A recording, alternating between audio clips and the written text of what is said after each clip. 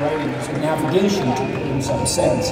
You think about where you're going so you can test out the route before you implement it. That's all associated with thought, and the deepest form of thought is writing.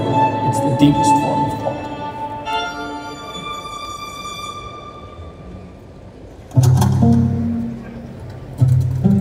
My students in my 4th year seminar were very good students. I asked them to write 3 essays, and the first essays were terrible.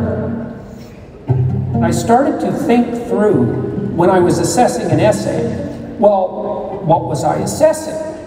Use the correct words, then put them in the proper phrases, and then the phrases should be organized into sentences that are grammatically coherent. Then you have to organize the sentences within each paragraph. And then your paragraphs have to be sequenced so that the essay exists as a coherent and meaningful totality. And so then I wrote a guide to writing and just made that explicit. This is what you're doing when you're writing, and you have to edit at every single one of those levels.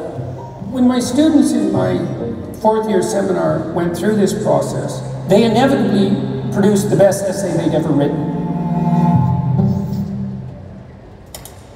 So I took this writing manual, I discussed it a lot with my son and his team. Now give me one that's more conversational. Hi, I'm Jordan Peterson.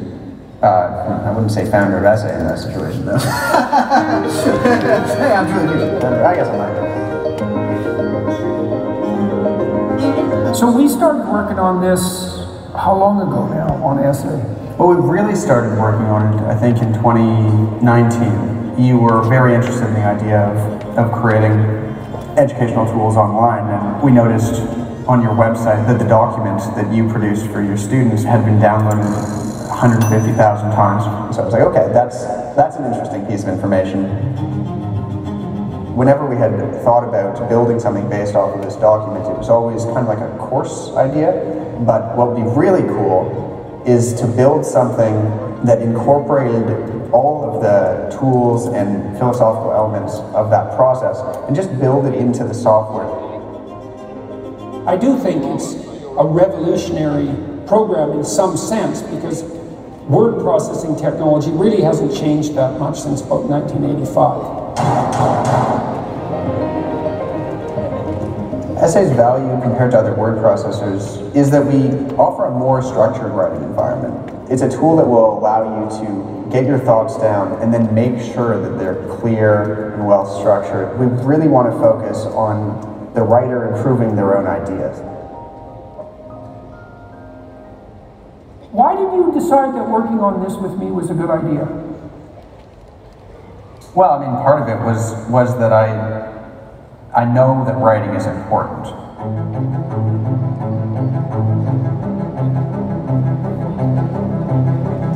The impact of writing on oneself, it's the way you organize your own thinking. You can lay out what you think. What do I think? You just watch. Okay, I have a problem. What do I think about that? I think this, and I think this, and I think this, and I think this, and I think this. And I don't know much about that, but I'm interested, so I better read this, and now I think this. You write all that down, just so you know who you are. And then you think, okay, let's sort this mess out. You create your character with your words. You mark your path forward with your thoughts. Every word matters. Intonation matters. Connotation matters. Poetic beauty matters. And if it doesn't matter, then you're not writing. And if you're not writing, you're not thinking. And if you're not thinking, then you're going to fall into a pit. That's how serious you are if you think words matter. And they matter. They matter more than anything. One of the reasons that we believe in this product, in Essay, is to help people learn to work through their ideas before communicating them. University students who are learning to write well-structured arguments, people trying to write compelling emails, people who struggle with communication generally in their careers. If people got in the habit of editing their writing and their thinking, and thinking critically about their own ideas, then the world would be a much better place. To essay means to attempt, to try. It's a lovely word to use as the signifier for the program, because we're trying to get people to try. aim up, man, aim up, and put everything you have behind it.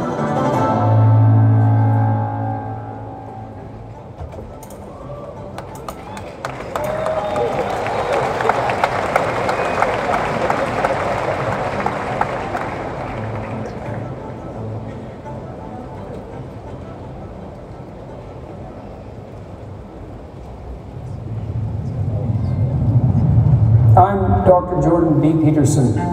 I'm a professor and a clinical psychologist and an author. I've written 3 books, Maps of Meaning, 12 Rules for Life, and Beyond Order.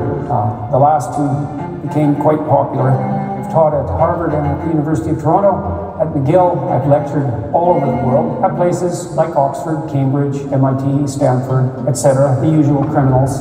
I've started this academy, educational academy, that I'm doing lectures for, and I'm hoping to bring you the highest quality content that we can find and produce, and I'd like to invite you along for the ride.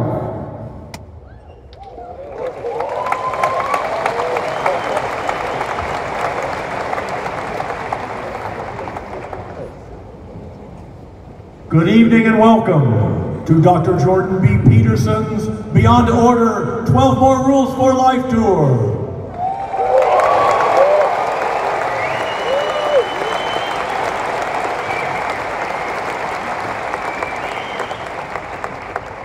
Please note, during tonight's presentation, video, audio, and flash photography is prohibited, and we have a strict zero-tolerance policy for any heckling or disruptions. And now, please welcome Tammy Peterson.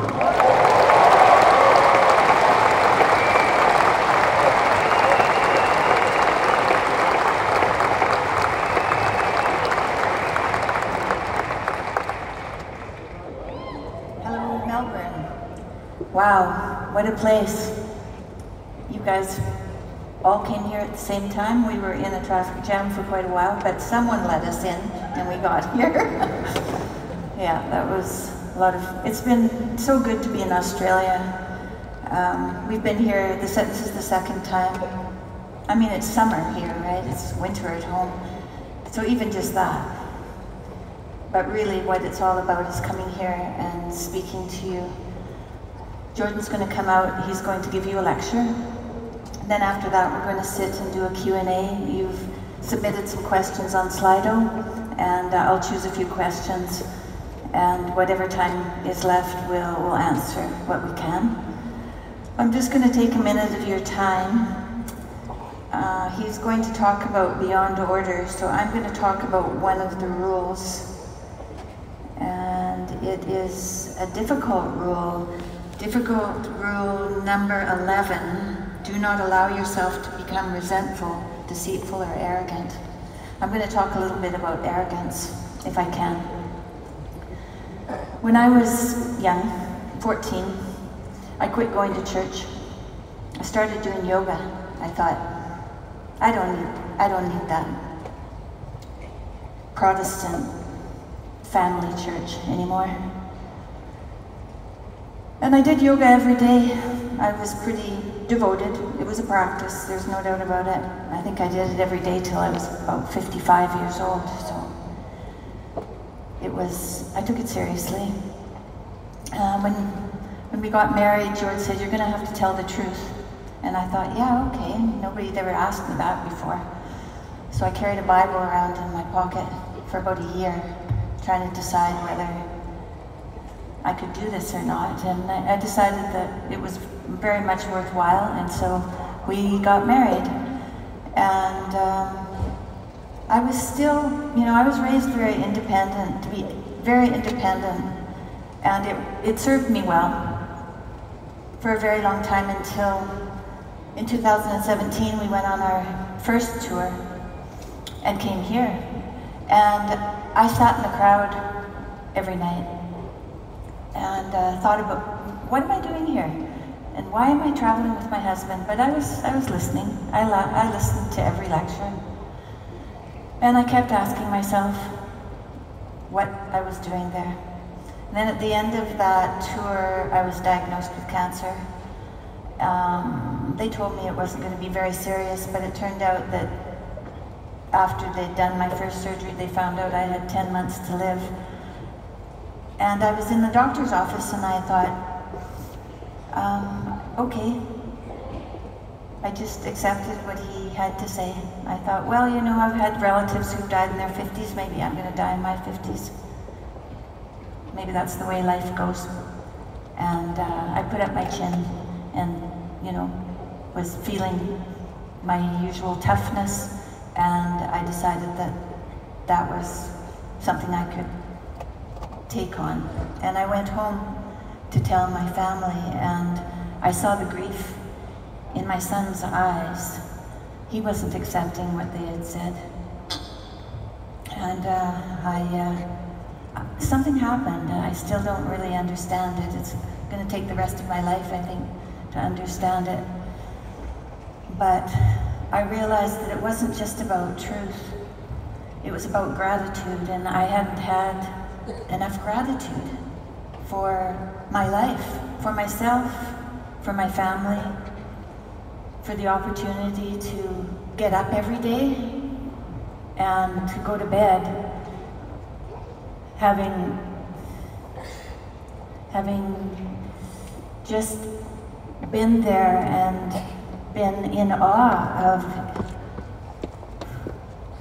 being able to carry on one day after the next. You know, after I was sick and I got better, I thought I better keep paying attention to this arrogance, because it did come up and the resentment would come up. One day I was in the basement where I have my art table, and I was walking by my art table and I thought I would sit down to paint or draw. And I heard a voice in my head saying no. And I was listening to myself, right? I was practicing listening because I realized that I'd been missing this gratitude. I'd just been living in a very forceful way, forcing life to go in the way that I thought was best. But now I was listening and I heard myself say no, and I thought, what's that? What do you mean no? This is something that you want to do. Where did that come from?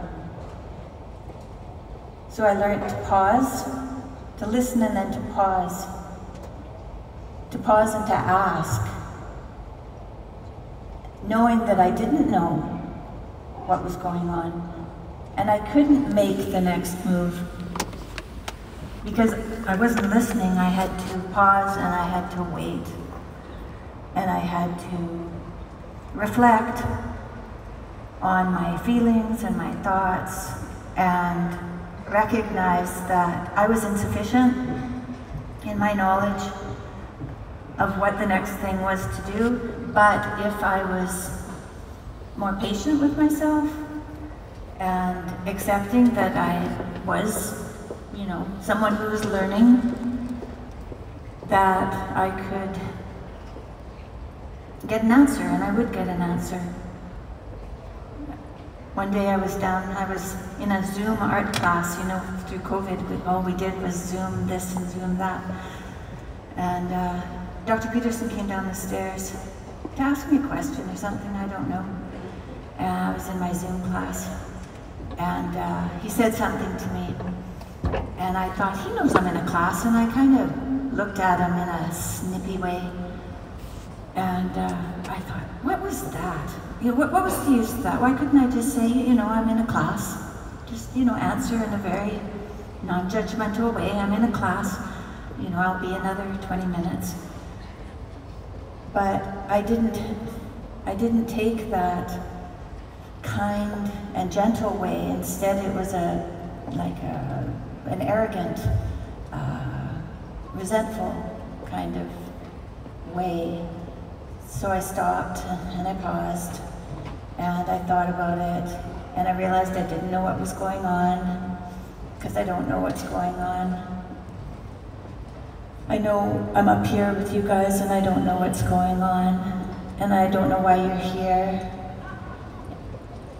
And maybe you don't know why you're here, but you came here. There's a reason you're coming here.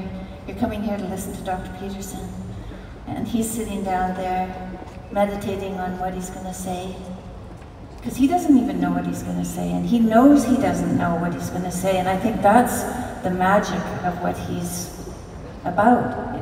And I've learned that. I don't know what the next thing is. I have to wait, and I will be informed. If I pay attention and I watch, I'll get signs of what needs to come next. But it won't be what I think has to come next. And that's what I think. Do not allow yourself to become resentful, deceitful, or arrogant. I think that's what that means, or at least that's what it means to me. And with that, I would like you to help me welcome my husband, Dr. Jordan Peterson.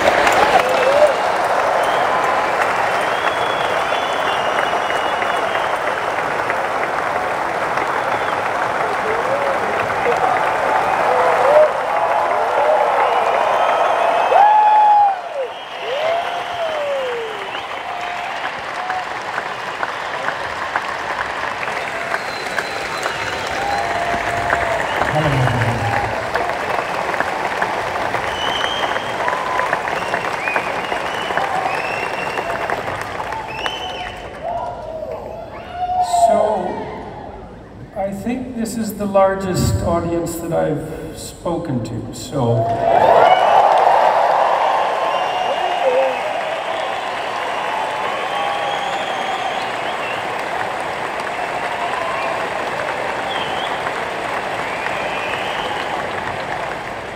obviously you need more to do here. So I thought I would wander through the last rule in my last book, Beyond Order. Be grateful in spite of your suffering.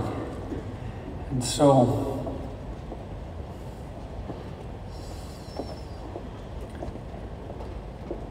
I'll tell you a story first from the Brothers Karamazov, Dostoevsky novel.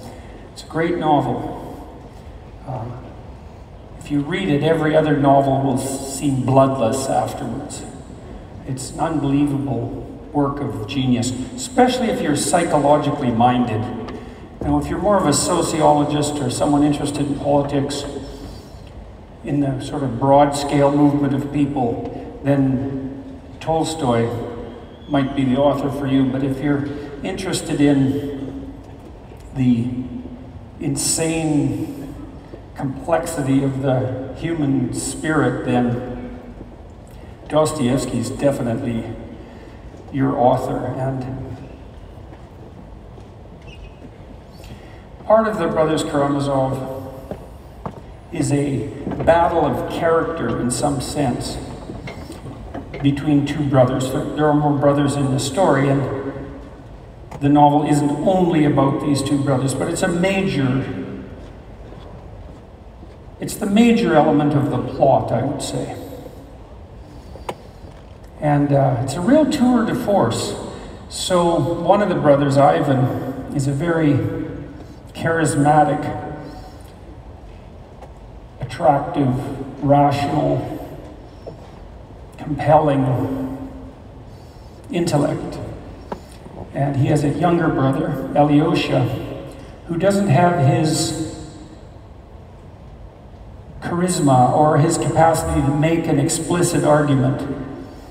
And Ivan is a rationalist, materialist, atheist, and Alyosha is a novice in a monastery.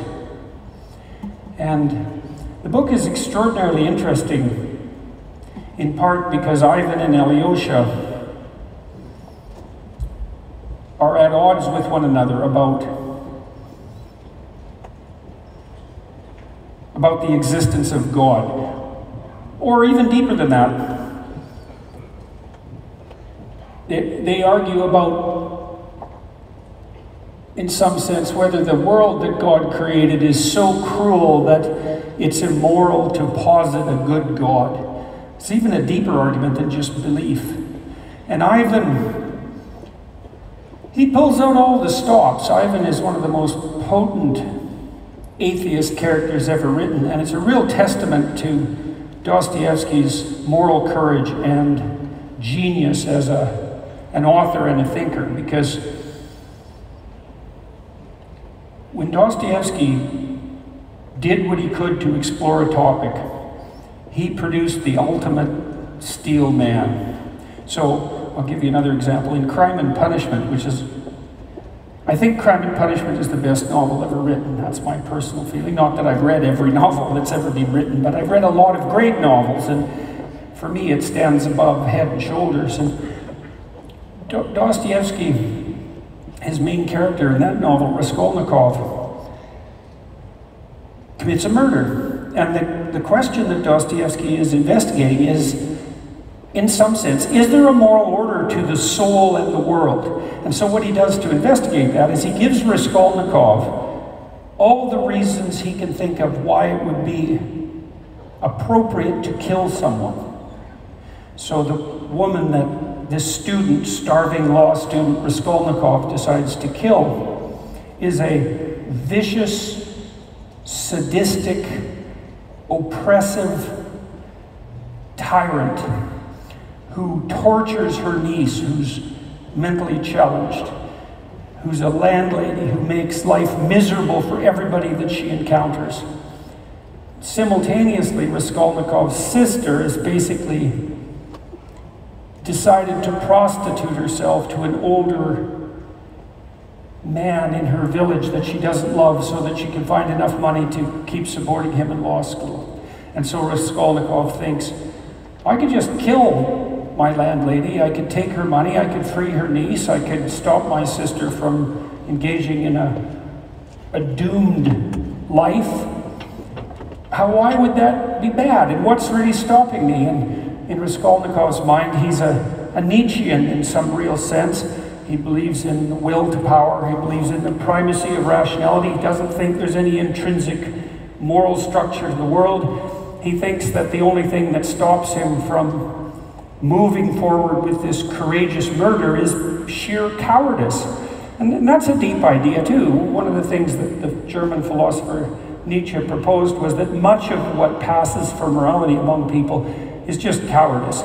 It isn't that you're good, it's just that you're afraid to do the bad things you really want, and that's not really morality. And Raskolnikov tortures himself with these ideas, and he ends up killing his landlady.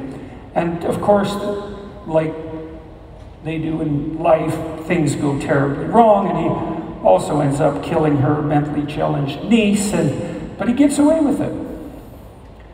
And the remainder of the novel, that's very well set up, it's very intricately plotted, it's very exciting murder mystery, because Crime and Punishment is a very well plotted thriller. He gets away with it. And then Dostoevsky spends the remainder of the book investigating the effect of the crime on Raskolnikov's soul. And suffice it to say that he convicts himself, not least because he is not the same person before the murder and after the murder, right? The whole world flips on him. And so the book, which is very gripping, is a detailed examination of the catastrophe of severe moral error. Ivan is treated the same way Raskolnikov is. So Ivan's a charismatic atheist. Dostoevsky organized all the arguments he could find that were really Enlightenment rationalist arguments for the non-existence of God, and then combined those with moral arguments as well. And in one scene, Ivan is tormenting Alyosha for the naivety and foolishness of his belief, and Dostoevsky uses Ivan to describe an event that actually happened in the Russia of the time. A mother and father of a young girl who were very sadistic and very punitive, and they locked her in an outhouse overnight when it was freezing cold, and she hammered on the doors and screamed and froze to death in the night. And that was widely reported in the papers of the time. And Dostoevsky uses that event to allow Ivan to formulate an argument against the existence of God. And so he confronts Alyosha with this occurrence, and he says to him essentially, would you torture one single girl to death in that manner to allow the world to continue? And there's a real deep question under that, which is existence itself, which is predicated on a deep suffering, morally justifiable? And Alyosha is defenseless in the face of the argument. He understands, because he's actually a good person, he understands that he wouldn't do that, and Ivan knows that, and he isn't able to formulate a justification either for God, let's say, and the fact that the world's constituted in a way that would allow such terrible things to happen. He can't formulate a moral justification for that God. And you might ask, what does that have to do with any of us?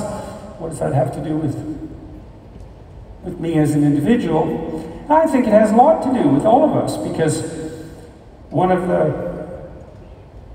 one thing we all have to struggle with is the fact that the world is steeped in suffering.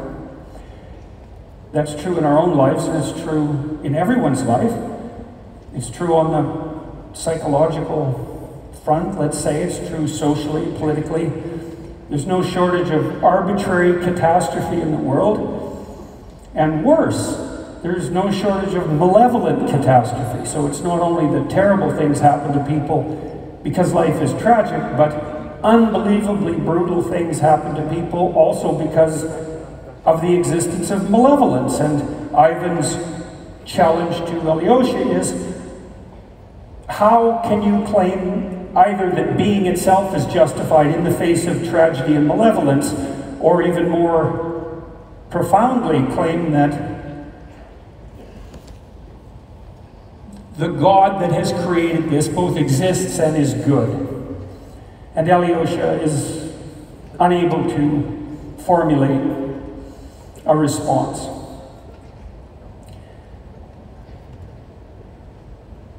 One of the questions that women face now is analogous to the issue that Ivan broaches with Alyosha.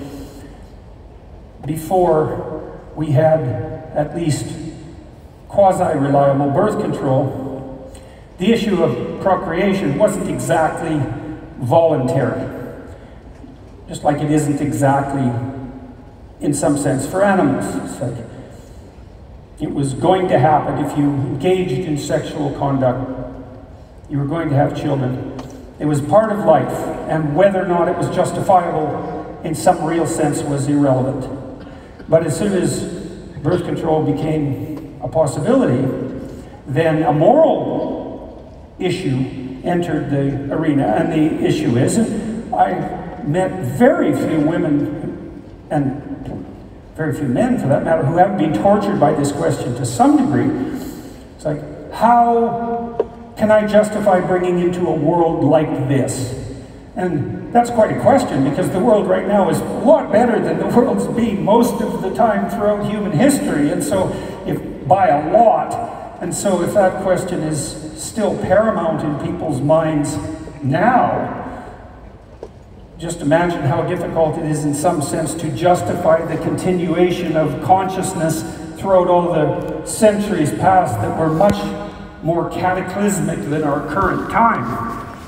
And you might say, well, that objection is a mere screen, let's say, smoke screen. People aren't willing to bear the responsibility of having a child, and so they drum up quasi-moral reasons not to do it.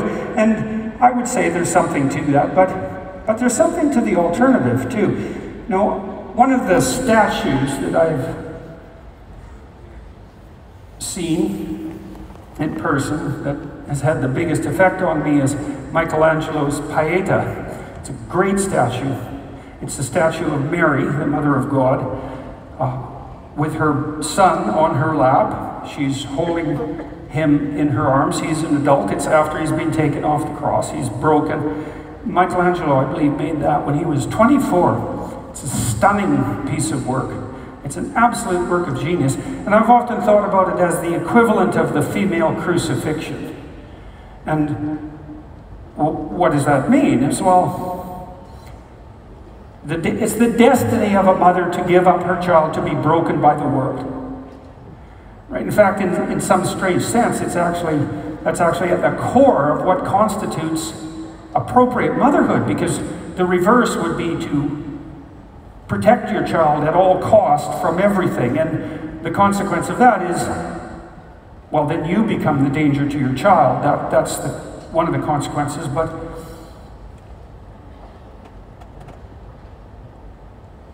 the alternative to that is to encourage your child to go out in the world and seek his or her eventual destruction. And this is a real conundrum, because if you're the psychoanalyst Freud, I believe this is a Freudian phrase, the good mother necessarily fails. And so what does that mean? It means that as your child matures, you withdraw your the overarching security that you can provide as a mother, say to an infant, that total security. You withdraw that incrementally and allow your child to go out and clash with the world.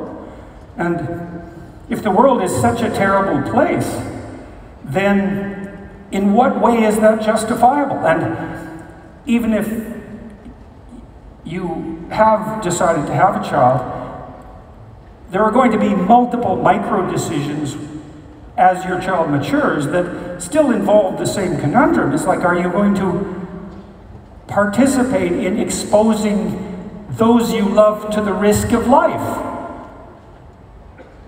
And how do you justify that?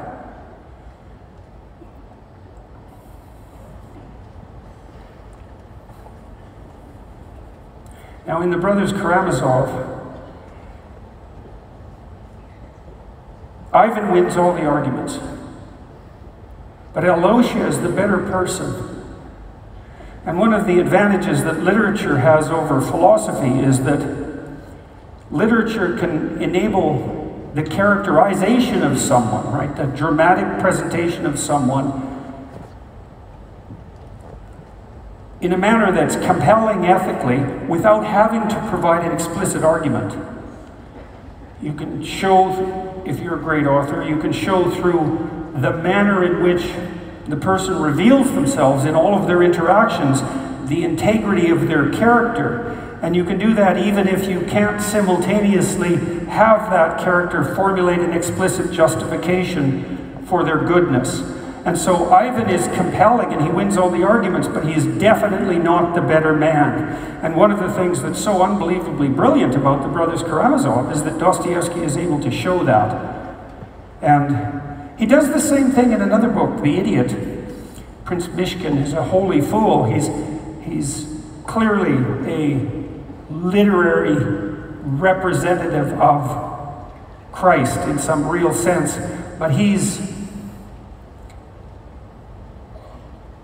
goodness isn't in his intellectual prowess or his capacity for explicit description,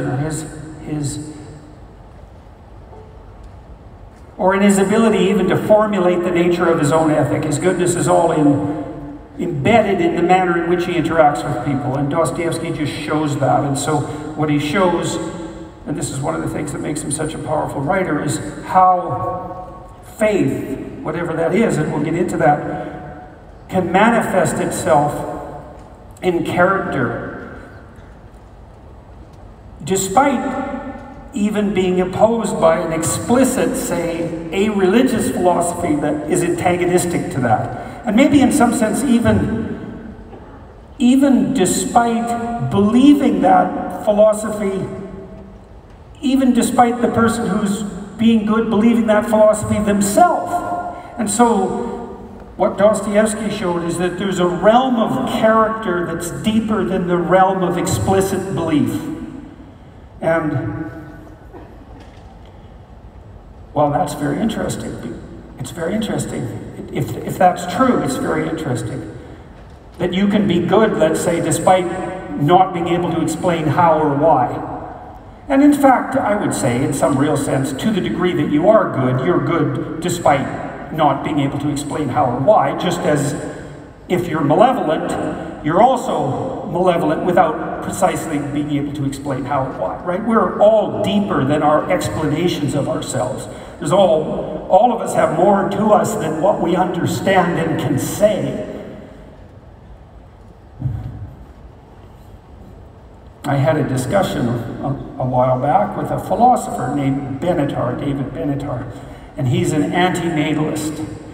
And the antinatalists believe explicitly that life is so catastrophic, so rife with tragedy and malevolence, that it's actually immoral to work for its continuation. And so the explicit antinatalist, so that means anti-birth, right, antinatalist philosophy is that if you were a good person, you would cease bringing vulnerably conscious creatures into existence. That the whole game should just fold up and disappear. That being itself, given its mortal limitations and the existence of the proclivity for adversarial atrocity, is so ethically appalling that there's no justification for it. And I can understand that argument. I have some sympathy for that argument, in that there's no doubt that extraordinarily deep suffering in the face of tragedy exists, and there's no doubt that a malevolence that's so corrosive that encountering it is traumatizing also exists. And the fact of those two existences, let's say, tragedy and malevolence, does present a powerful challenge to anyone who claims that existence is justifiable, and certainly to anyone who claims that existence is intrinsically good, and even more so to anyone who claims that that spirit who gave rise to existence is intrinsically good. And these emotional arguments that are predicated on distaste for the catastrophe of life often inform the arguments of rationalist atheists more than you think. I've talked to a lot of atheists, and certainly thought many of the thoughts that atheists typically think, the doubtful thoughts, but I've been struck when I've spoken with deep atheists, let's say, how appalled they are about the structure of existence and how much that fact of being appalled actually informs their disbelief. So I talked to Stephen Fry, for example, and Stephen Fry is a great British actor. He's a very deep person. He's a very admirable person. I've met him a couple of times. We differ in many ways. I would say we differ to some degree politically, but he's the sort of person whose force of character strikes you immediately on encounter. Extraordinarily erudite, unbelievably well-educated, very poetic in his speech, graceful, urbane, polite, clear-headed, compelling in his speech. Really quite a remarkable person. And I was having a discussion with him about the question at hand was something like, is it possible for the civilization that erected itself in the West, which you're all part of, to maintain its structure in the absence of a theological or metaphysical substrate? And I believe the answer to that is no. In fact, I believe the technical answer to that is no. I don't think it's technically possible. I'm actually writing about that now. The next book that I'm writing is called We Who Wrestle with God, which is a title I'm quite happy about. That's the meaning of the word Israel, by the way. So the chosen people of God are the people who wrestle with God. It's a very interesting idea, and part of that book will be an investigation into the metaphysical substrate of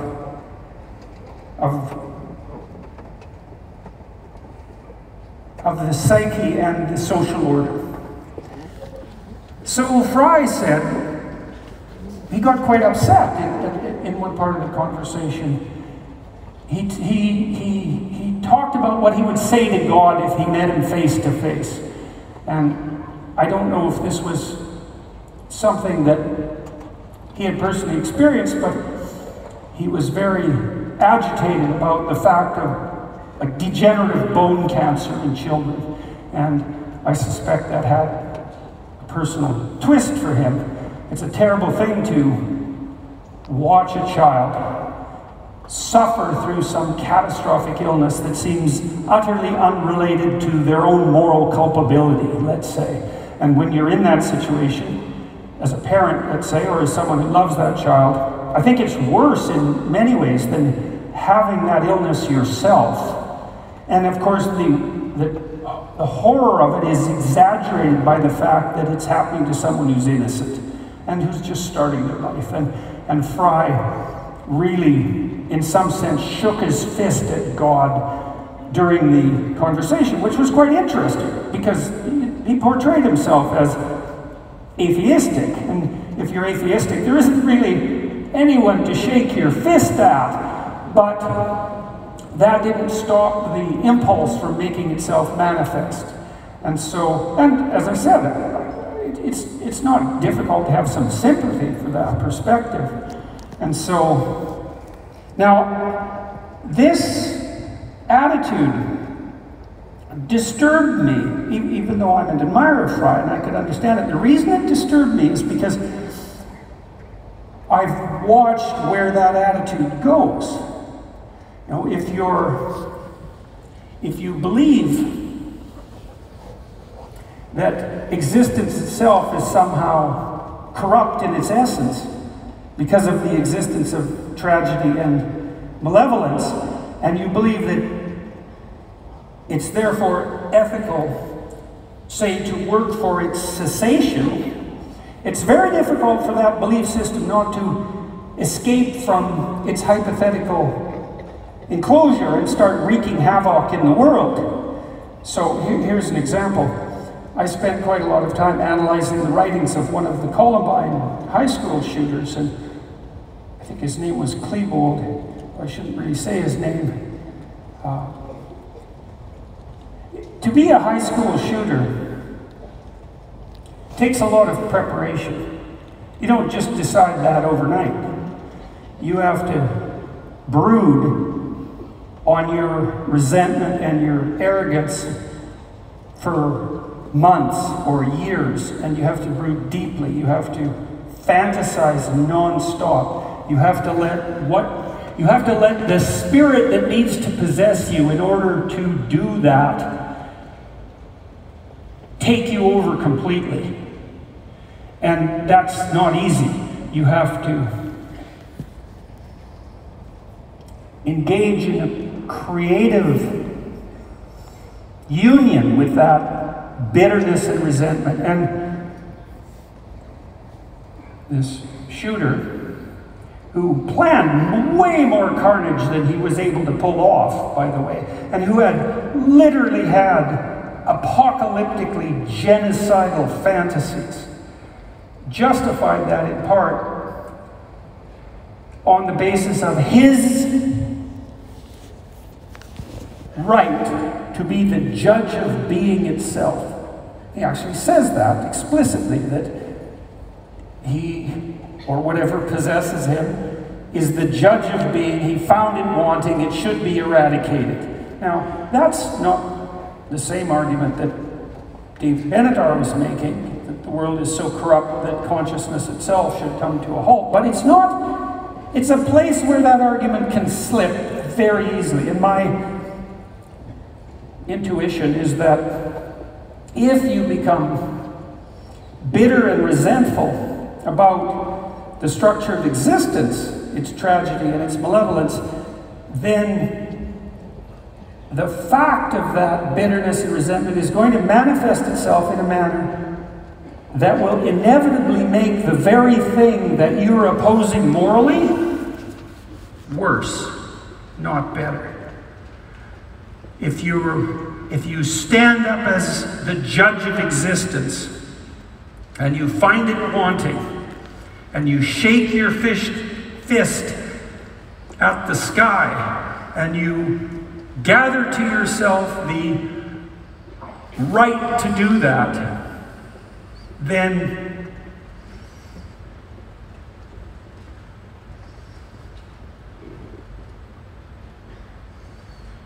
everything bad around you is about to get a lot worse. And if it was the fact that things were bad to begin with that justified your attitude, then there's no logical coherence in pursuing a path that's actually going to make that worse. Now you might ask yourself, does the adoption of that attitude, the attitude that the tragedy and malevolence of being is so cardinal that the moral validity of being itself is questionable, does that necessarily lead to a more dire end? And I don't know if it necessarily does, and I don't think anyone has a final answer to such things, but I've looked into that as deeply as I could, and I think with some degree of detachment, because I was actually curious about the question and motivated to formulate an answer, and my conclusions was that it inevitably makes things worse. There's a prideful arrogance in that resentful judgment that leads anyone who entertains such notions down a dark road. So what's the alternative? Well, you know, I'm not much of a fan of naivety, because you might say, well, don't be so pessimistic. The world's not such a dark place. It's like, yeah, it is. And worse, if you're so naive that you don't think it is because you don't know or haven't looked or being protected, and you ever encounter someone who's truly dark, even if that person happens to be you, they will take you out. So one of the risk factors for post-traumatic stress disorder is extended immature dependence.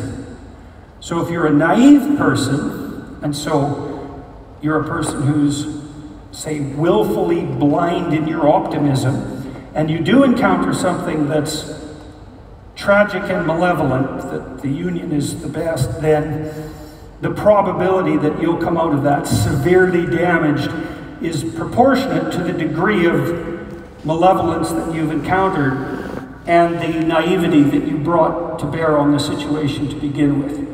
So, merely being unaware of the problem is not a solution to the problem.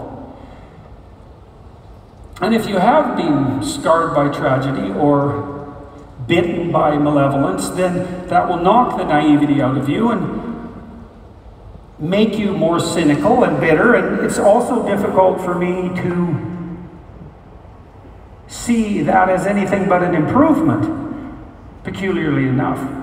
Is it better to be once bitten and twice shy, or naive? And I would say it's actually better to be once bitten and twice shy. Now there's a darkness that's associated with that, because once your naivety has been shattered, then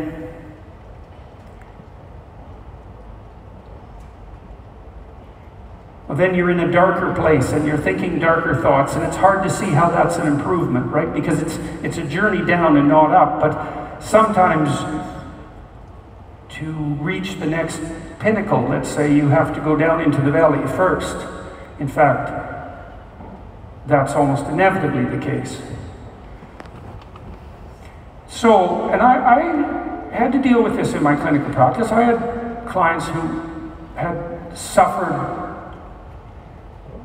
terribly tragic occurrences and who had often encountered malevolence in their own actions and their own attitudes, but also at the hands of other people. And they'd been battered out of their naivety and plummeted into the land of cynicism and despair, and that was causing them undue suffering and sometimes risking their lives. It was severe enough to push them in a suicidal direction, and so it was a very serious problem. And so I had to puzzle through what the alternative to that judgmental cynicism might be. And one of the alternatives, the antidotes, is gratitude. But it's worth exploring what that means. Because it's easy to confuse gratitude with cynicism, or it's easy to, or with naivety, sorry. It's easy to confuse gratitude with naivety. It's like, well, the world's a wonderful place and I am grateful for its existence. Like, that's just not that helpful when terrible things come down the pipeline. It's simply not true. And so, a deeper question is, how is it possible that you can be grateful in the face of the reality of suffering and malevolence? And I think that's a fundamental question, because that is the nature of reality in some real sense. And we all know this in a manner that's also in some sense undeniable. You cannot argue yourself out of your own pain. It announces itself as a reality. You can't argue yourself even out of your own anxiety. It's there as a brute fact of existence. And you have to be blind as an adult not to have apprehended the presence of, well, let's say, of the kind of malevolence that drove the actions of the National Socialists in the 1930s. And you might not want to look at that, and, you know, that's perfectly understandable, but if you're an adult, you have to be pretty blind to not think that exists. That actually demands a blindness that borders on the criminal. So how is it possible to be grateful? And even should you be grateful, given those preconditions? Or even are you grateful? So one of the things I thought through, and I wrote about this in this chapter, is, how do people respond when someone they love dies? And this is a complicated question. So you have a parent, and you lose them. And you know, maybe you had an ambivalent relationship with your mother or your father who's now departed, and that's highly probable because most people have somewhat ambivalent relationships with the people they love. And maybe you could see the weaknesses in their character, and of course they no doubt could see the weaknesses in yours, but you could see how they were imperfect and broken in some real sense, and how they labored under the limitations of their life. And maybe you could see the tragedy of their life. And you might think, especially if their life was particularly tragic, that you should think that it would be better if they had never existed at all. But you know, that isn't really how people react. And it's quite interesting to think this through. When someone close to you dies, you generally grieve. And what's quite remarkable about that is that's even the case if the person who dies has in some sense been quite profoundly limited and reprehensible. There's still a sense that despite their flaws and their fragility, that their existence was at least worthwhile enough so that the corresponding appropriate emotion is grief for their non-existence. And so I would say grief, which you could think about as a necessary consequence of love, grief is actually a judgment that existence, no matter how limited, is valuable. And then you might ask yourself, well, do you think grief is justified? Because why not just have a party? And I don't, and you can walk through that logically in the manner that I have been walking through it, but then you have to contrast with that with what people actually do.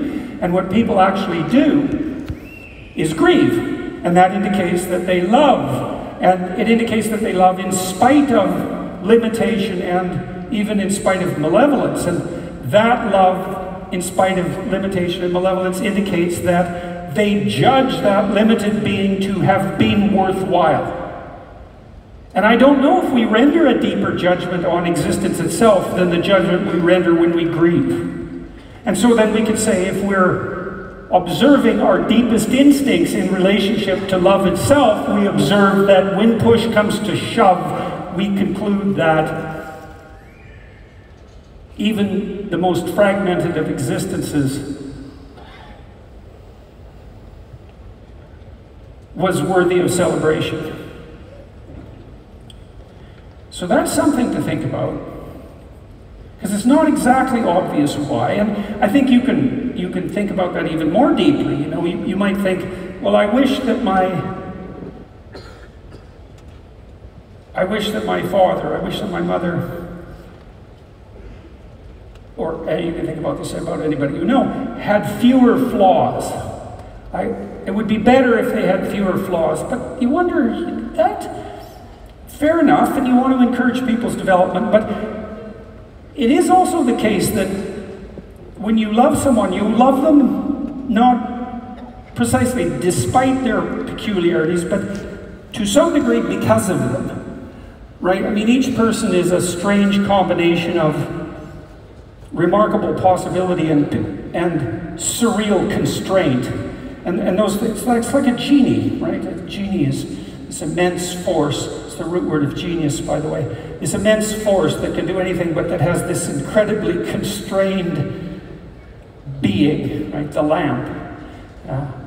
And that's what a human being is like, is this immense possibility conjoined with these strange, arbitrary, and sometimes unsettling constraints. And when you love someone, and then when you grieve when they're lost, the judgment is, in total, that combination of peculiar and particular limitation and possibility was worthy of celebration. We're better off than it had occurred.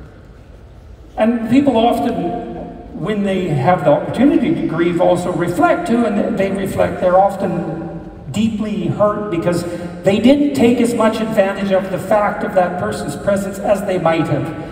So many people, for example, are very upset if someone close to them dies because they hadn't had the opportunity, let's say, to reconcile with them properly, or to communicate with them as deeply as now they know they might have in retrospect.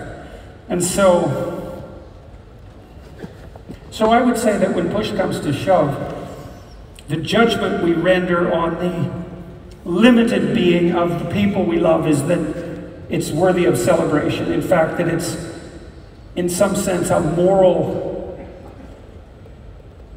it's a sin to not grieve when someone dies. A sin is to miss the mark, you know.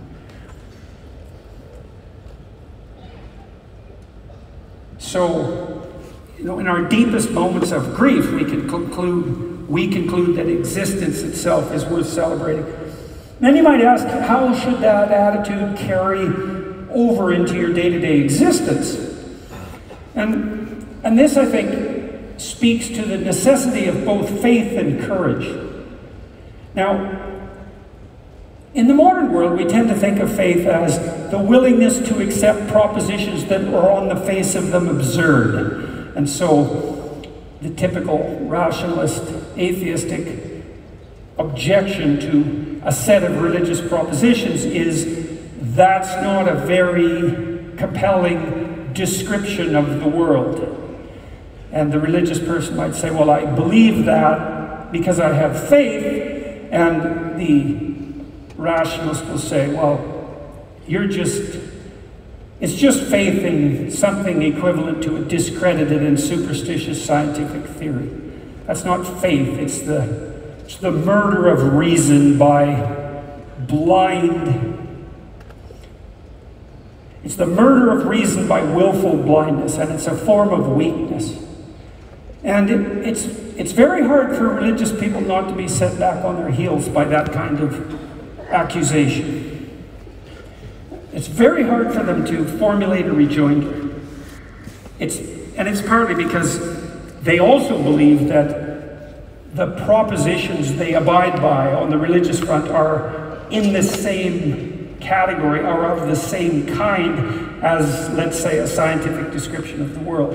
And I just think that's simply not true. I think that's whole mode of conceptualizing what constitutes faith just misses the mark completely.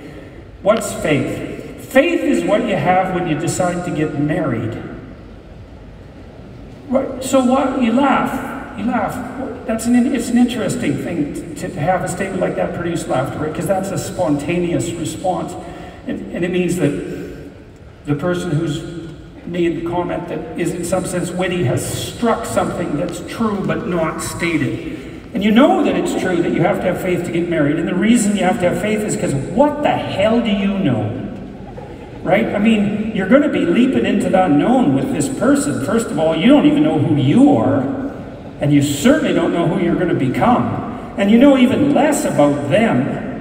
And then you have no idea what's going to happen to the two of you when you get married.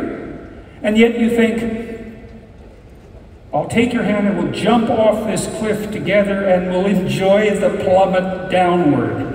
It's something like that. And you see in that situation that faith is necessary because you can't wait around to collect the evidence before you engage in the act. You have to leap into the unknown. And I would say, you're leaping into the unknown all the time. You may orient yourself in accordance with a set of principles to guide you, but do you know what you're doing when you take your next job? Do you know it's better than any other job you could have possibly taken? Do you know that the path of education that you take is the one that's right for you? And the answer is, you can't compute that before running the program. And that's actually the technical answer to that in some real sense, is that most of the things in your life, you only gather the evidence in relationship to most of the decisions that you make in your life long after you had to make the decision.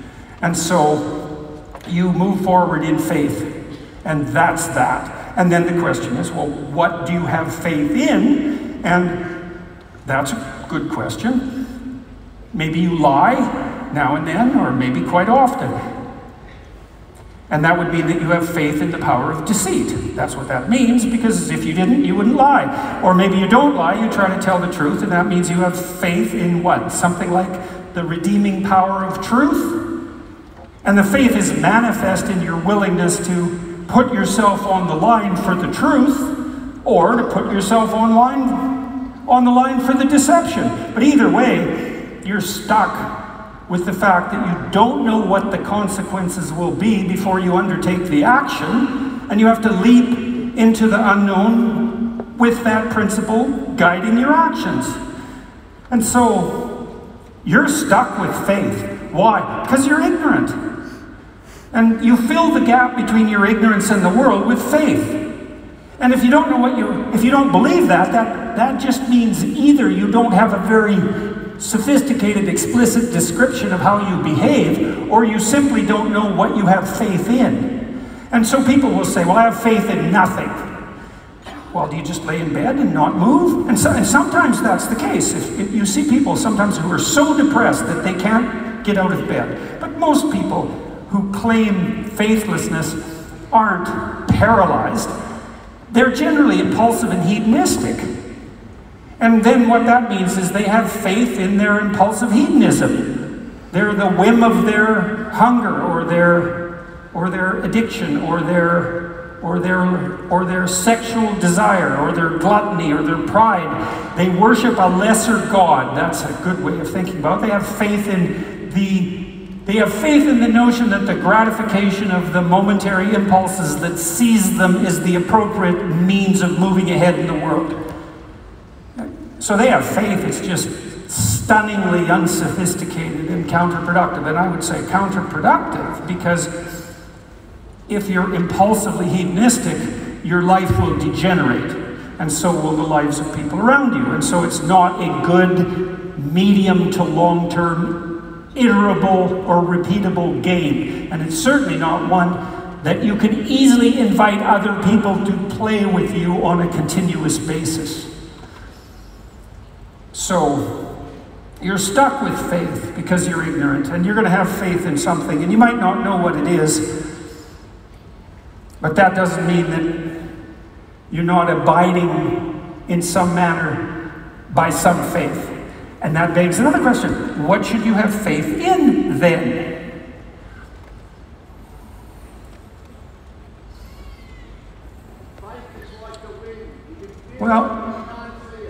Well, this is where we can think about gratitude in a more sophisticated way.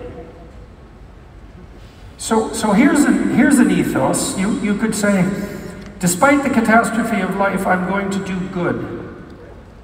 That's an interesting way of thinking about it, right? Because you could admit that the conditions of existence are in some sense terrible enough to justify your cynicism and bitterness and resentment, maybe even to justify you working against the structure of existence itself.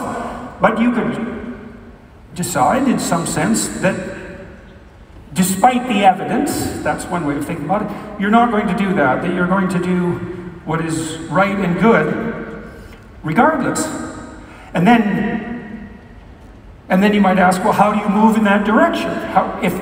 If that's what you decide to do. If you don't decide to do that, then you work to make things worse. We have to keep that in mind. How would you move in that direction? Well, the opposite of resentment is gratitude. And so then maybe you look for things to be grateful about. And there's a humility in that, right?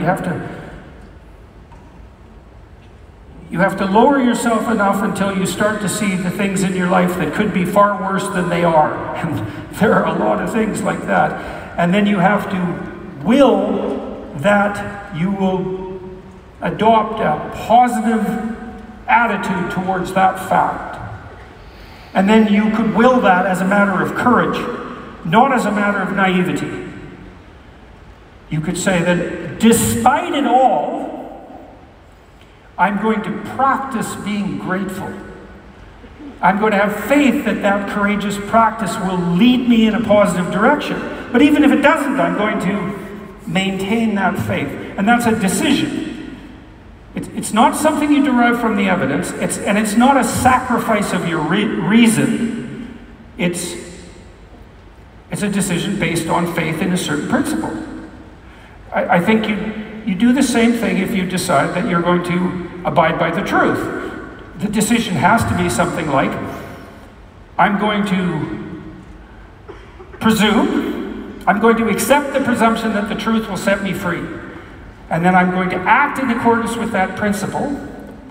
And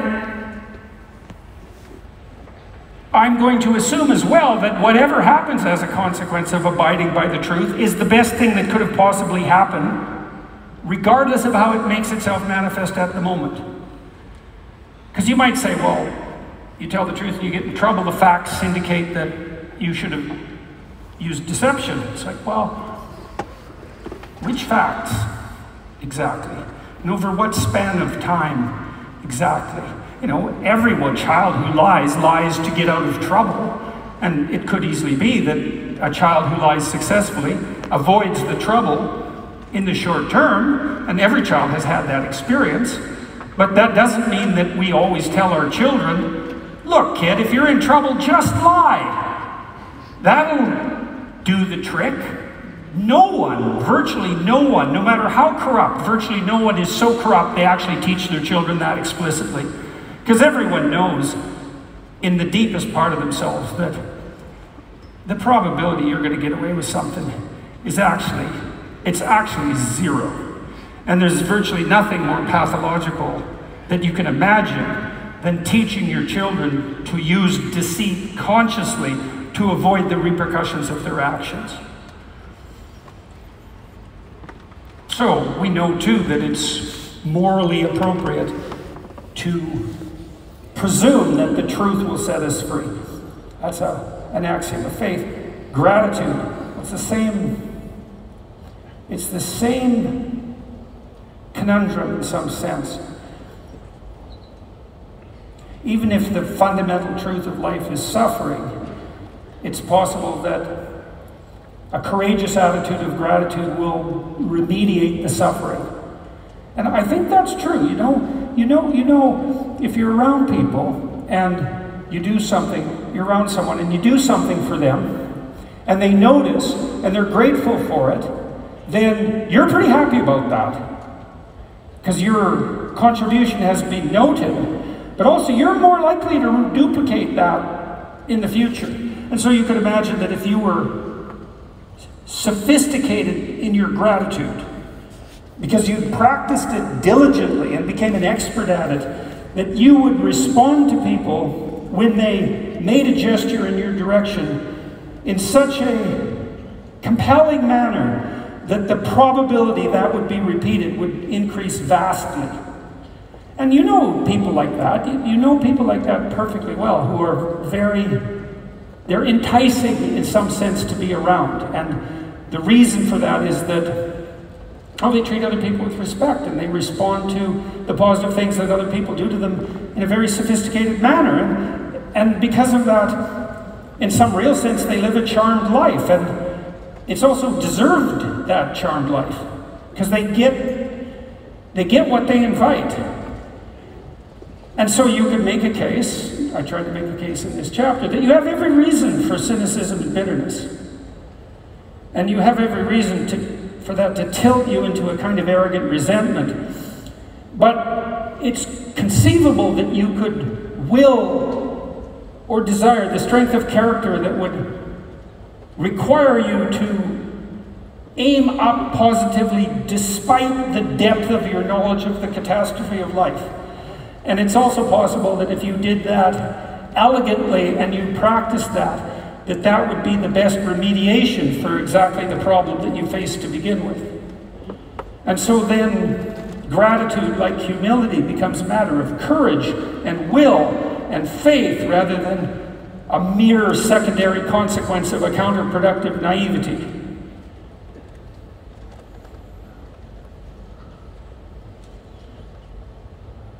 You know, we come from a tradition of religious practice. We really don't know what that means anymore. We don't know what practice means. We think about it in some sense as empty ritual. And it can become empty ritual. But practice means perfect, right? You become what you practice. And we even know how that works in some sense. So if you undertake a new task, imagine I placed someone who was learning a new task in a sophisticated machine that could measure the activity in their brain. What you see to begin with is when you first do something, very large areas of very large swaths of neural territory are activated simultaneously. That's why it's effortful to do something new. But then imagine you repeat that over and over. What happens is that the pattern of activity starts to shrink. It shrinks from the right side to the left, and then it shrinks from the front of the left back, and as it shrinks it becomes smaller and smaller and more focal until all the activity is in a little constructed machine that now runs automatically, that does nothing but what you just practiced. And then it's part of you. It's built into you. And so you do genuinely become what you practice.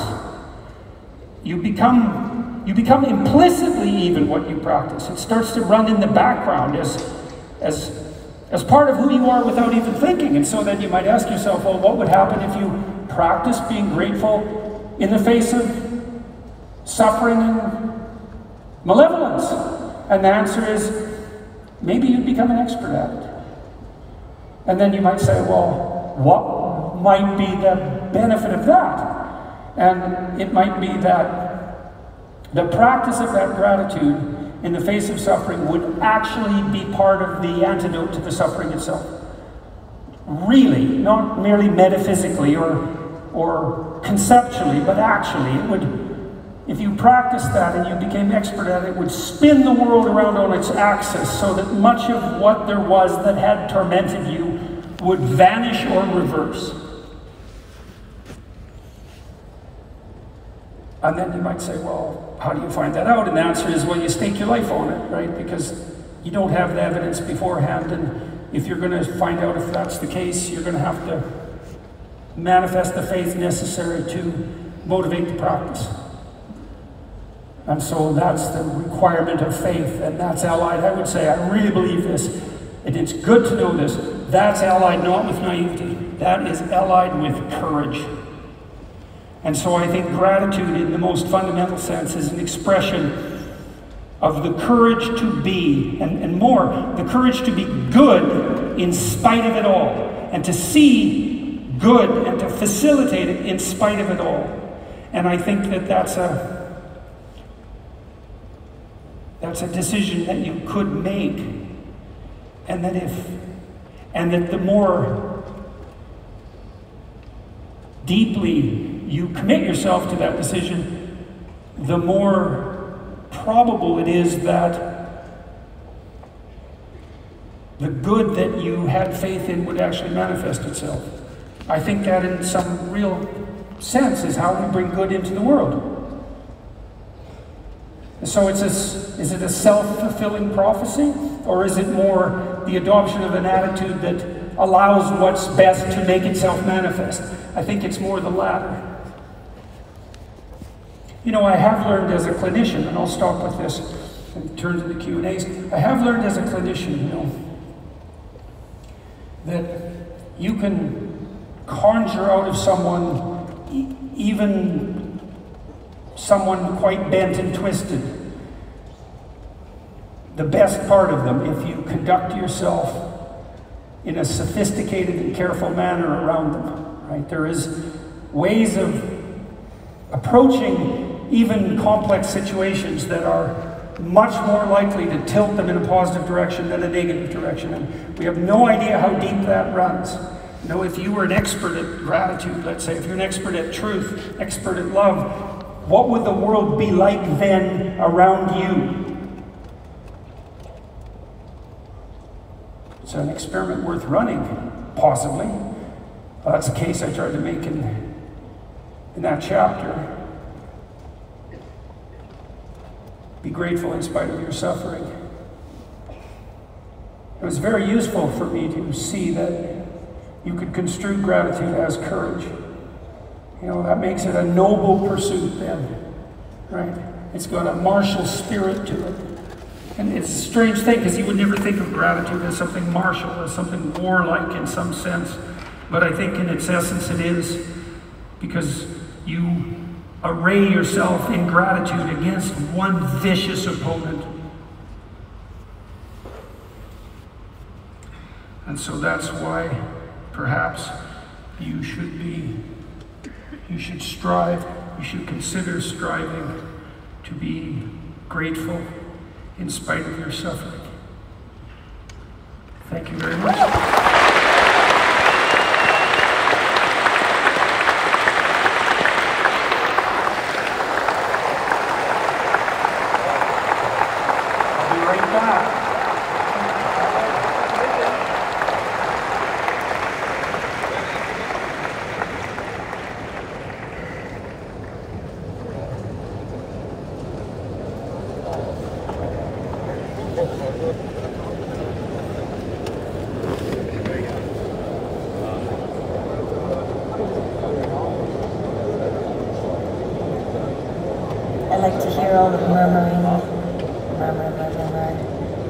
All those thoughts that he's pulling up inside you.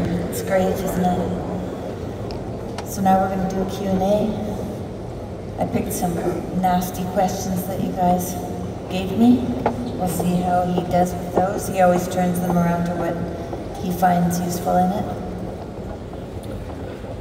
And I'll invite him back on stage. Dr. Peterson.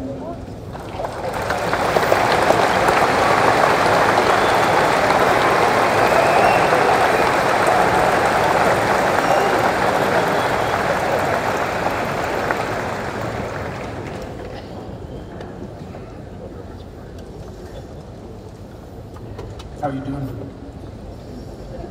Grateful to be here. Yeah. That's good. That's good. That's courageous. So all these Australians, that's a daunting bunch. Okay, here's a question. Okay.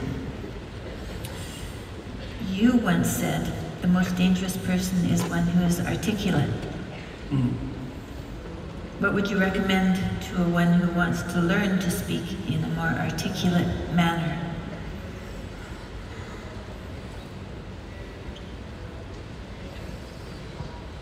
Well, articulate is an interesting word, because if your joints are articulated, and that means you can do things with them, because they're articulated. They're not one solid, vague mass. They're differentiated. And someone who's graceful is articulated. And compelling because they're articulated. And speech is a form of articulation in that manner, because the act of speech itself is extremely complicated. It's a very complicated motor activity, right? It's a very complicated action to dance with your tongue, let's say. And it is definitely the case that there is no more exceptional form of the capacity to be dangerous than to be articulate. And one of the things that really shocks me, part of the reason that my son and I and our co-workers developed this essay app, is that young men in particular are never taught this. So, well, why be literate? Well, do you want to be competent and dangerous, or do you want to be vague and useless? Because those are your options, and I don't care what your job is. It doesn't matter what you end up doing. You know, if you're a plumber, with great respect for plumbers, by the way, and you're articulate, you can negotiate with your clients, you can introduce your co-workers, you can make a case for your employees, you can advertise your services, you can think through your problems. You're firing on all cylinders. You know, our whole culture is based on the idea of the supremacy of the word. Our whole culture is based on the idea that it is the word itself that extracts habitable order from chaos and possibility. And the reason our culture is predicated on that is because it's a deep truth. And to the degree that our culture actually embodies that, it works. So it's a great thing to be articulate. And it would be so lovely if our educators were wise enough to communicate this appropriately to young men who are striving forward, and to let them know in no uncertain terms that if they want to make themselves into forces to be contended with, that there's no surer route to that than an exceptional poetic literacy. Now, it's not like young people don't have an intuition of this. There are reasons they admire rap musicians, for example, who are often extraordinarily articulate in their performance and their capacity for spontaneous poetic utterance. And certainly the greatest people I've met, including great warriors, you might say, are great in no small part because they're articulate. I know a former special services, special operations soldier, Jocko Willink. Some of you might know about Jocko. He's got a pretty decent online following, and you know, he's about 4 feet wide and about 3 feet thick, and he's one tough son of a bitch, I'll tell you. You don't want to mess with him, and he knows perfectly well and is very capable of articulating the fact that his success as an eminent warrior is in no small part dependent on his ability to communicate. Because he could communicate well, he could listen to the men who were under his command. Because he was articulate, he could explain to his superiors the situation on the ground. Because he was articulate, he could make a case that the men under his command who were deserving would be promoted. Because he could think in an articulate manner, he could plan strategically and not lose battles. Okay, so that's the case for being articulate. And what's the alternative? You want to be inarticulate? You want to say ah and like and pause and stumble and be unable to formulate a strategy, be unable to elucidate a vision, be unable to compel and convince other people, to entice them with your articulated vision of what might be? You want the opposite of that? Why would you want that? You would choose awkwardness over grace? It's preposterous. It's beyond foolish. And I cannot understand for the life of me why this case isn't made in a compelling manner, particularly to young men. And I know it's not being articulated to young men because they're dropping out of the educational realm in droves. And it's unbelievably sad. So, how do you become articulate? Well, by paying attention to what you say. That's a good start. And what do I mean by that? I mean pay attention to what you say. So you can think of this as an analogy. So imagine that you're trying to walk across a swamp, and the swamp is murky, but you know there's a path. You know there's a path of stone under the water, but it twists and moves. And if you stay on the path, you won't drown. The crocodiles in the swamp won't devour you. And as you walk forward, you can feel with your next step where the stone might be. And then you feel it's solid, then you take that step, and then you do the same thing with your foot again. You search and you find out what's solid, and you step on it, and you move forward in that manner. That's what you do with your words. It's the same thing. You feel, and you feel, is this the right word? Is the fact that I'm uttering it putting me together and making me intact and stronger, or is it tearing me apart and making me dissolute and weak? And you can learn to do that. I learned this in part from reading Carl Rogers, who's a great clinician, and Rogers believed that the integration of language and action was a necessary precondition for operation as an effective clinician. That you had to align what you said with who you were, and that one of the things that your clients would be evaluating you for was that capability. And you might say that someone with that capability manifests themselves as genuine and trustworthy.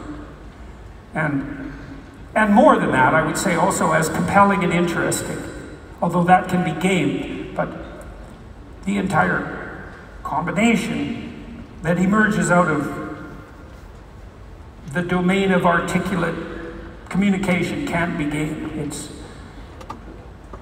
not easily. You feel your way. I noticed 40 years ago, when I started thinking these things through, that much of what I said actually made me feel weak. I didn't know why exactly, but sometimes some of the things I said didn't have that effect. They weren't accompanied by a sense of shame, let's say. They weren't accompanied with a sense of vulnerability. They were solid. And at the beginning, that was probably only about 5% of what I said. The rest of it was instrumental. You know, it was language I was using to get my way in the manner that Tammy described when she introduced me tonight. There was an arrogance in my use of language that had to do with the desire to attain proximal victories, right? To appear smart, let's say, to win an argument, something like that. A very different idea than merely feeling my way along to see what word was appropriate for what moment. But you can learn to do that. And you can listen to yourself, and you can stop humming and hawing and using like and you know and fillers. And you can take the time necessary to craft your words carefully. And you can practice merely saying what you believe to be true. And you can read. And you can read great writers. And you can write. And you can write about what you think about the problems that obsess you. And you can become articulate as a consequence. And there'll be nothing about that that isn't the adventure of your life. And so it's a moral endeavor in some real sense. become articulate is to become the master of your own tongue. And to become properly articulate is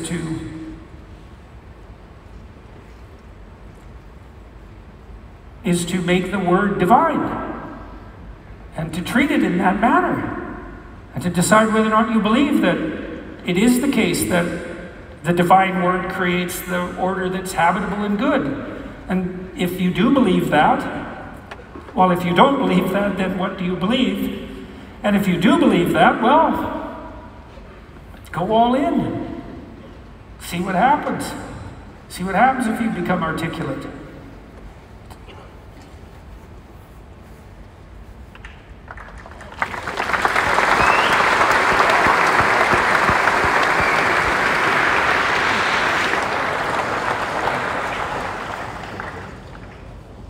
I'll give you one more small example. Tammy touched on this in the introduction too. She said she'd learned to pause. You can pause. It's a prayerful pause in some sense. When you're in a discussion with someone, you can ask yourself, they might present you with a question or a conundrum or a proposition, and instead of responding with what you know to be right, so to speak, you could just ask yourself, what do I actually think about that? But it has to be a real question. It has to be the kind of question that you pose to someone you didn't know. It has to be a question predicated on the idea that you might not know who you are, and that you could ask.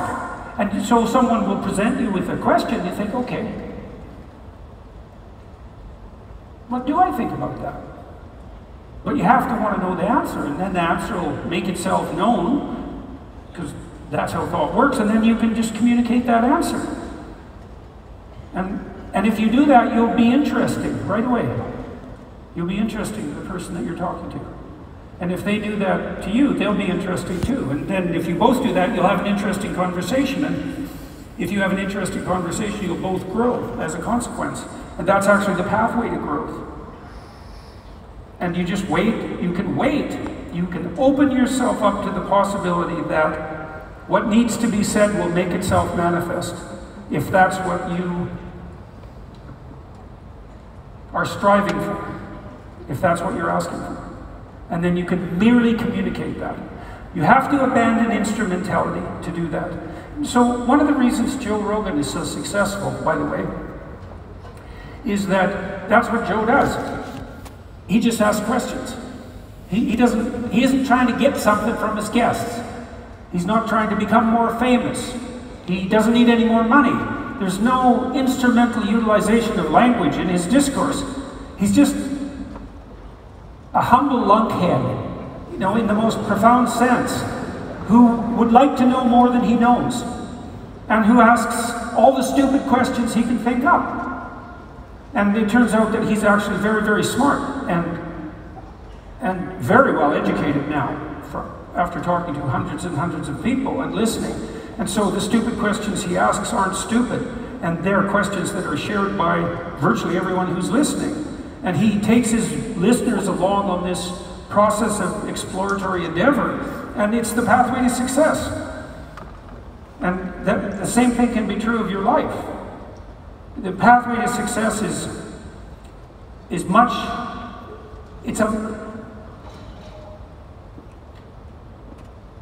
if you're guided by the spirit of honest inquiry and every word you say is reflective of what you believe to be the truth, then the pathway that you walk on is a golden pathway to success. And I know that. I know that to be true.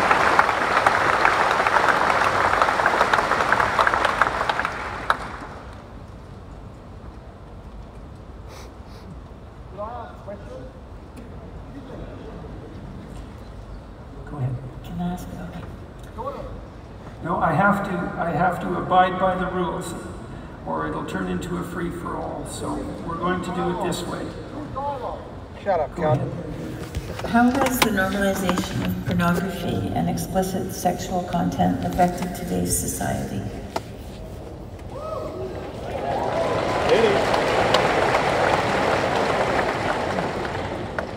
Well, I'll tell you something that you might not know.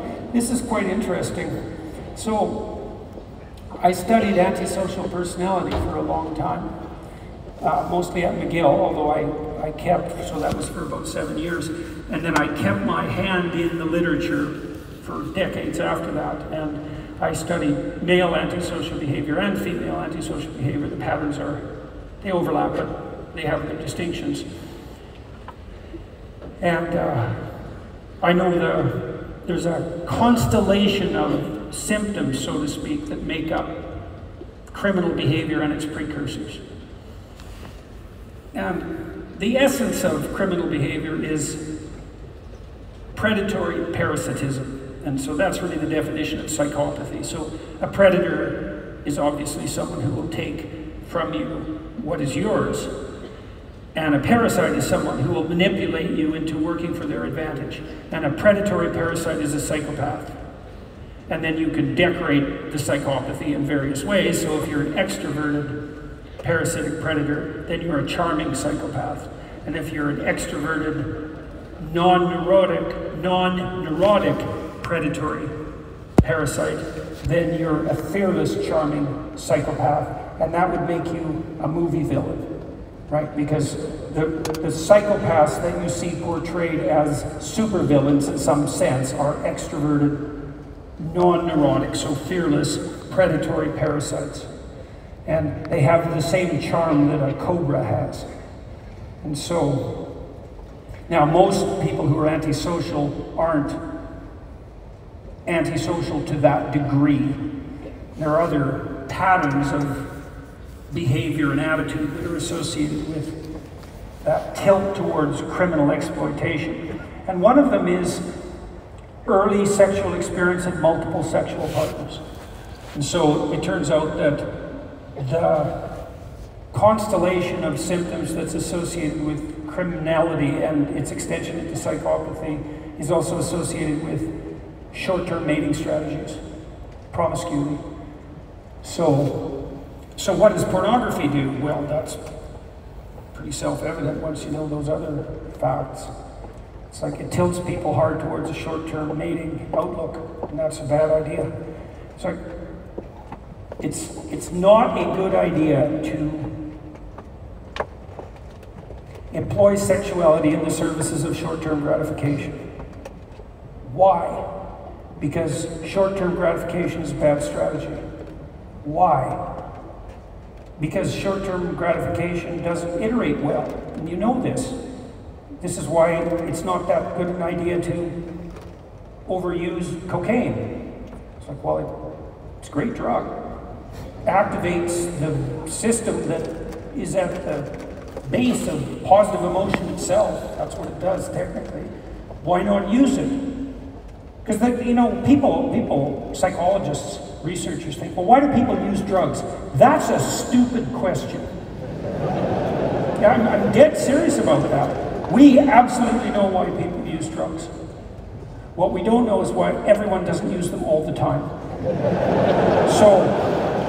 And here's how we know this, for example. There are three broad categories of drugs of abuse. There's the anti-anxiety drugs, alcohol, barbiturates, and benzodiazepines. And there's the psychomotor stimulants, and that's cocaine and amphetamines, essentially, methamphetamine as well. And there's the opiates, which are analgesic. Now, leave the hallucinogens aside because they're a strange category, and they're not. Technically, they're not drugs of abuse, and there are reasons for that. But cocaine certainly is. Now, what does cocaine do? Well, you have a biological system within you that is activated when you're moving towards valuable goals. And the subjective experience of activation of that system is positive emotion. It's enthusiasm. It's engagement. It's the sense that you're doing something vital and meaningful. And cocaine and drugs like it activate that system. So it's no mystery at all why people will use cocaine. Well, so what happens if you use it all the time? The answer is you go downhill very, very rapidly. And short-term impulsive hedonic gratification is not a strategy that iterates well across time. And short-term sexual gratification strategies have exactly the same problem. Now, imagine, this is happening more and more commonly, by the way. So, as women free themselves from the shackles of monogamous relationships and are more likely to engage in short-term mating strategies, you might think that's a very good thing for men. But it turns out it's not such a good thing for men, because women are quite picky. And so women rate 80% of men online as below average in attractiveness. And whereas men rate 50% of women as below average attractiveness, which by the way is true, right, statistically. But it's 80% of men. And so what that means is that the attention of women in an open mating market is focused on a very small percentage of men. And what's happening in colleges and universities, where women dominate in terms of proportion of population, is that all the women are chasing a very small number of men. So most of the men have no partners at all, and some of the men have more partners than they know what to do with. And so those men pursue short-term mating strategies, which is not so good for the women, because they just as soon have an actual relationship. But then you might ask, well, what does it do to the men? And that's easy, is that it trains them to adopt antisocial short-term mating strategies. And that's really bad practice. Because if you practice exploiting people for your momentary gratification, then you'll become an expert at that. And that's an antisocial / psychopathic mode of interaction. And you might say, so what? Look at all the sex. And the answer is, well, that's just not going to work out very well for you as you try to build yourself something approximating a stable and fulfilling life. Because you are not going to be able to do that if you treat other people as if they're the device for your momentary gratification. No one who's sophisticated in any real sense is going to put up with that. And so it might work well in the short term, but it's a absolutely cataclysmically dreadful medium to long-term strategy. We know this too because psychopaths use strategy like that because they're predatory parasites. And to be a successful psychopath, unless you operate online, which is where most psychopaths operate now, you have to keep moving. You might say, well, everyone successful is a psychopath. It's like, no, that's actually wrong. Psychopaths are rarely successful. They're somewhat more successful than people who don't do anything. But in order to maintain any success at all, they have to be itinerant. Because if you're a predatory parasite and you manipulate other people, they figure it out and then they remember who you are, and people are very good at remembering those things, and then your reputation is damaged as a consequence of the truth, and then in order to continue operating successfully as a psychopath, you have to go somewhere else. So, back to pornography. Well, first of all, it's a surfeit of hedonistic pleasure. It's whim-based. It doesn't constitute the kind of action that lays the groundwork for functional relationships. It stops you from being desperate enough to go and put yourself on the line in a real relationship. It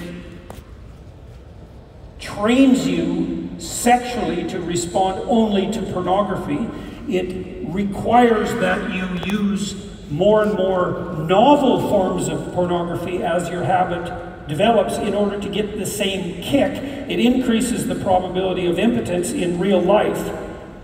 There's nothing about it that's good. And then the fact of its wide distribution online, let's say, also entices girls into the kind of quasi-prostitution that characterizes, OnlyFans and sites like that. So, now this isn't a good thing. It's not a good thing. So,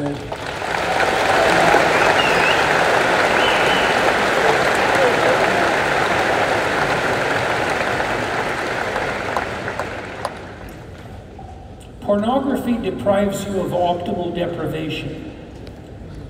That's a good way of thinking about it, because you've got to ask yourself, if you're going to go out there and establish a genuine relationship, how bloody desperate do you need to be?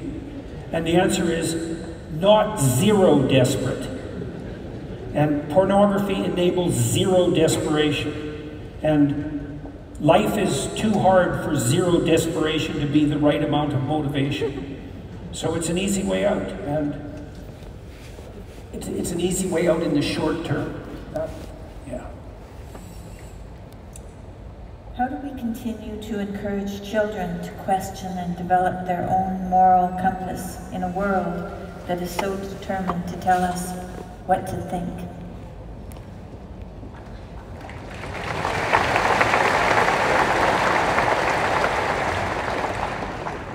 I think probably in your own home, you just encourage that kind of behavior. You know, I mean, I think one of the things we did reasonably well with our kids was encourage them to think. We listened to them, right? And negotiated with them. And so if you model that in your home, first of all, that'll alert them to the difference between a functional home and a pathological learning environment. That's a good thing for them to learn. And second, you can help them become sophisticated in their capacity to articulate themselves. A lot of that with kids, I would say, and then this is true for the other people in your life too, is, you know, you might think as a parent, well, I'm not that articulate, how can I help my children? And I would say, listen to them. And if you don't understand what they're telling you, ask them some questions and get them to represent what they're attempting to communicate clearly. You can do people a world of good by listening to them. There's almost nothing you can do for someone that is more productive and generous than to listen to them. And I can tell you a little strategy. This is a good one. This is also from Carl Rogers. This is a very good strategy. Try this with your wife or your husband. You could make this a rule. It's about the only psychological technique that I know that actually works, because most of what constitutes psychological technique is too sophisticated to boil down into something like a procedure, you know, without it becoming false. But this works. So imagine, here's the rule. I'm going to listen to you. We're discussing some problem we want to solve. I'm going to listen to you. And then I'm going to wait till you tell me that you're done talking, right? So you've said what you have to say. And I'm going to leave that up to you. And then I'm going to tell you what you just told me. But here's the rule. You have to agree with my formulation. And so what are you doing then? Well, first of all, say you talk to me for 10 minutes and then I reflect back to you what you said. I'm not going to take 10 minutes to do that. I'm going to have reduced it to its gist. It's sort of like extracting the punchline out of a joke, right? I mean, if you go tell someone else about a conversation that you had, you don't duplicate the whole conversation. You reduce it by some mysterious means to its essence, and you communicate that. So one of the things you do for someone, if you do this, is to reflect back to them the essence of what they said. And if you get that right, they're pretty damn happy with you, because part of what they're trying to do when they're communicating is to reduce what they're communicating to its essence. And so then if you allow them to be the determining judge of whether or not what you reflect back is accurate, then you also indicate to them extraordinarily clearly that you actually listened and understood. And even if you're arguing with someone, they're so thrilled that you did that, that half of their annoyance with you will disappear right there and then. You think, oh my God, you actually listened. And you know, I had people in my clinical practice who'd never been listened to ever in their life by anyone. Not their parents, they had no friends, their parents never listened to them, they had no friends, they had nobody close to them. They were so incoherent and inarticulate and suffering from such a backlog of non-communication that it was a miracle to see. And it would take those people thousands of hours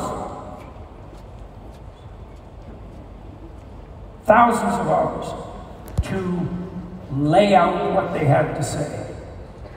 And so, and no one had ever listened to them. You can help people by listening to them in a manner you can hardly imagine. Because what you're doing when you're listening to them is you're actually allowing them to to speak themselves into existence in some real sense. Why are they talking to you? Because they want to get something straight. And why don't they just do that by themselves? It's because most people can't do that by themselves. In fact, I don't know if anybody can really do it by themselves. We think by talking. And even when we think by ourselves, we talk, it's internalized, it's still a dialogue. Almost everyone thinks by speaking. And so if they have no one to listen, then they can't think. And if they can't think, then they fall into a pit. And so if you listen, then you facilitate their thinking, and you can encourage them to speak and think by your careful attention. You can indicate your careful attention by your capacity to reflect and summarize. So you try that. Try that in your life. Just every time you listen to someone from now on, it's like they go off on some communicative tangent. You say, "This is what I think you said. Did I get it right?" And maybe they say, "Well, no, not exactly. Here's what I really meant." There might be some tussling about the precise meaning of the utterance, but I'll tell you, man, people will be thrilled with you if you can do that. And they will. Here's something else that's ridiculously cool about this. If you're bored by people, you are not listening to them. If you listen to them, they will get so interesting that you want to run away from them. Because if you listen to people, they will tell you everything. And that's really something, because once people start to reveal themselves, they get so interesting that it's almost unbearable. It's one of the things I loved about being a clinician, because I could listen to people, and they would tell me who they were, and wow, that was quite the trip, man. Because people are very strange and mysterious and remarkable, and even simple people,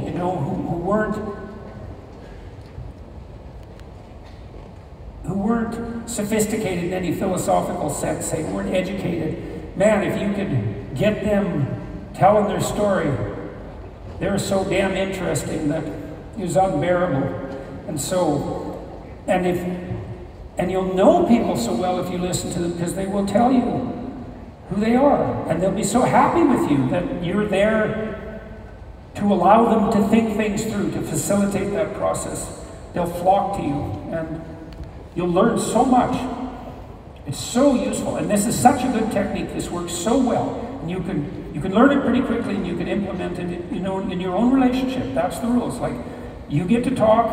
I'll tell you what you said until you agree with my summary. Then it's my turn. You do the same. Roger said, if you do that with your partner, your wife or your husband, you'll find that 80% of what you're arguing about will vanish just as a consequence of the process. And then what you'll have left is the actual problem, because you guys might be working out a real problem. But at least you'll only be working out the problem. You won't be facing the consequences of failure to communicate. And you'll have also signaled to each other that, in a deep sense, that each of you are acting out the proposition that what the other has to say is worth attending to. And there's nothing that people need and want more than to be attended to. Attention is everything. That's why advertisers pay for it.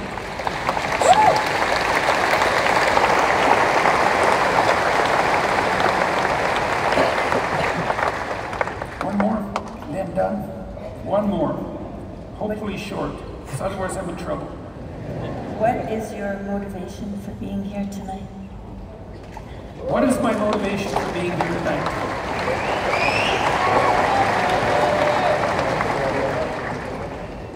Well, it was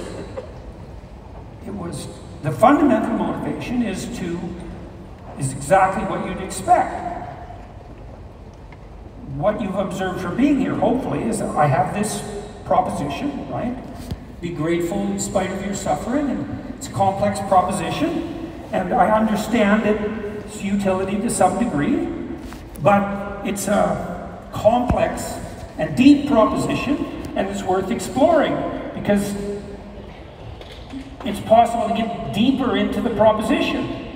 And so what I try to do in these lectures is to take a compelling problem and to see if I can get further in its explication.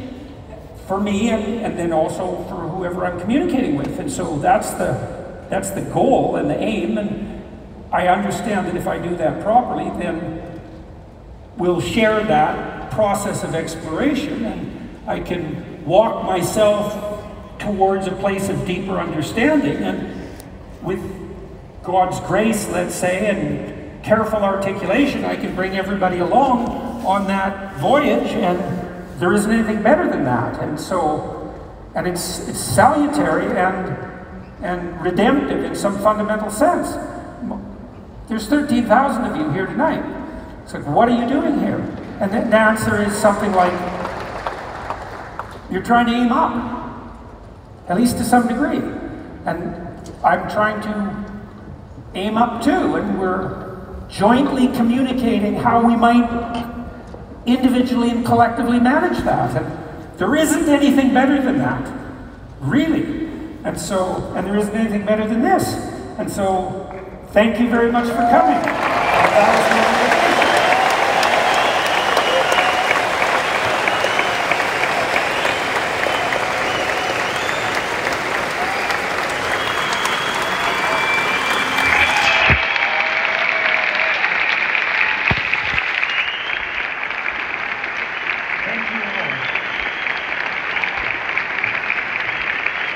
Very good to see you and to talk to all of you.